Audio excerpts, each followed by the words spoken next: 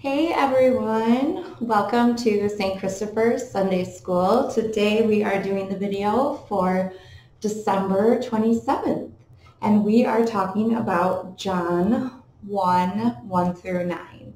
I hope you all had an awesome Christmas Day holiday. Something really cool that I learned this year that I'm excited to share with you is that Christmas is not just one day. So we all celebrate Christmas on the 25th, but that's actually just the start of the Christmas season. Christmas actually goes until January 5th, and then something called the Epiphany starts. So actually, we can keep celebrating Christmas until January 5th. How cool is that? So, which you'll see in our craft that we're going to do. We're going to keep the spirit of Christmas going because it's actually still going. Let's jump right into our reading for today.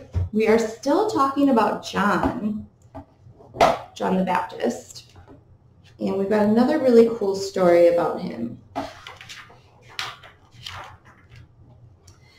So it is called Jesus the Word. And where's my guy? Oh, here he is. Look, he's helping do he's kind of hidden in the book. There he is. He's helping do a baptism. How cute is that? Okay. Jesus the Word. I want you guys to be able to see the pictures. When John the Baptist baptized people, he always talked about Jesus, even though he'd never met Jesus. As John dipped his hands into the cold, clear water, he said, Jesus was sent to be God's Word. Jesus knows everything God wants to tell us. As John baptized people, he said, Jesus will bring truth and grace to everyone on earth. He baptized people who wanted to follow Jesus and live the life God wanted them to live. Some people didn't believe him, but John kept talking to everyone he met. When John finally got to meet Jesus, he was so excited. He told everyone, "This is Jesus, the man I've been talking about. And God sent Jesus to teach us. Hooray!" Awesome. So we learned that Jesus was sent to be God's Word, and Jesus knows everything God wants to tell us. So that brings us to our word, which is ironically the Word.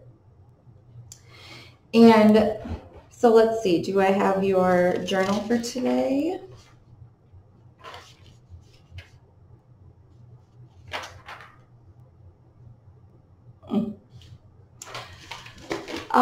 Let's see, I do not have a journal for you today. So I think what I'd like you to do is a freestyle journal on what you're grateful for from Christmas. So from the day of Christmas, and how are you going to keep the spirit of Christmas going through January 5th and throughout the year, but especially through the rest of the Christmas season? How are you going to keep the Christmas spirit alive? All right, so a little journal for you to write. Then we will go to our craft, and we are talking about the Word. So in the story, we learned that Jesus is sent to be God's Word. So what Jesus said, God is speaking through Jesus. And so we have this famous quote here. This is the quote, if you were in the pageant, you might remember this was in the beginning of the pageant. It's from John 1:1. In the beginning was the Word, and the Word was with God, and the Word was God. So God is the Word. And the Word is actually the Bible. So we know who God is and what he teaches us through learning the Bible.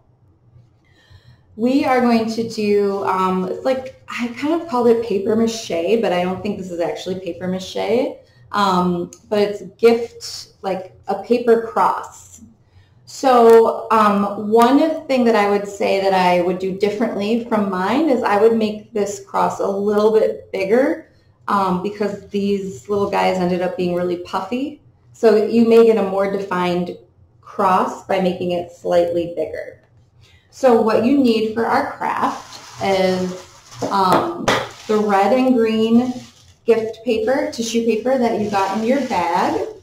You will need a scissors.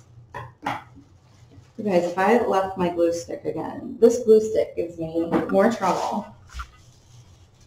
I think I did, so we're just going to do an imaginary sticking it on. Okay.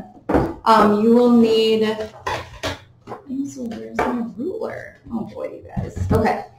So I used a second sheet of that shiny paper that you should have in your bag. It's like a cardstock paper that was shiny. We used it for our angels' faces. You may have. You could use anything you want for your angel. But so if you have this paper, great. Otherwise, you're welcome to do it on any paper you want. You do not have to follow the example exactly as how I'm doing it. The other thing I will say, which I did not bring in here, is I used a ruler to do my cross. So I drew the cross first, and I drew it with a pencil, and I used a ruler to try and get the edges really straight. You certainly do not have to do it that way. I know I just needed a little bit of help, so I used a ruler to draw my cross. Since I did not bring one in here, now if you don't have a ruler, you can get clever, like I have a clipboard here, and I can use that as a surface to help me get a straight line. So just get creative. And as I said, one thing that I would do differently is make my cross a lot bigger than the one that I made my example on. So I'm doing that right now. You can't see it because of the way the camera is angled, but I'll show you as soon as I have it. And I'm just using the different sides of this clipboard to help me make a straight line. Straight lines. And I'm actually going really fast, so they're not even turning out as straight as I would hope they would be, but it's totally fine if they're not. Do not worry about it. So we're going around and around to get our lines.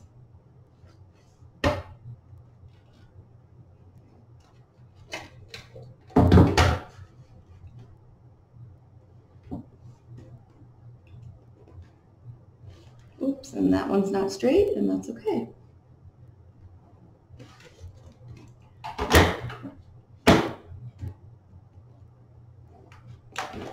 Okay, so, see, and you can see mine's kind of imperfect, and that's totally fine. Then you take your tissue paper, and what I found to be helpful was to cut strips and then cut them in smaller pieces. So for example,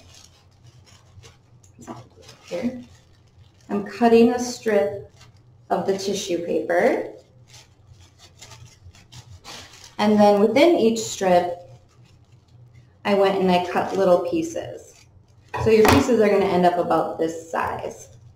And you're going to scrunch them up, like say, and then I put the glue on first. So I did a nice coat of glue first, and then I pasted them on like this. And obviously, as you see, I went and I did it all the way around. And then once you have your first layer, you can go and fill in some empty spots, like, you know, maybe right in here I have a little spot where you can still see a line.